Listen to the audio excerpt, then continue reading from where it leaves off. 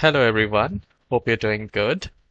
Well, today in this video we are going to turn on game mode in Windows 11 computer. Game mode is very important and it should be always turned on because it prevents Windows Update from performing driver installation and sending restart notification.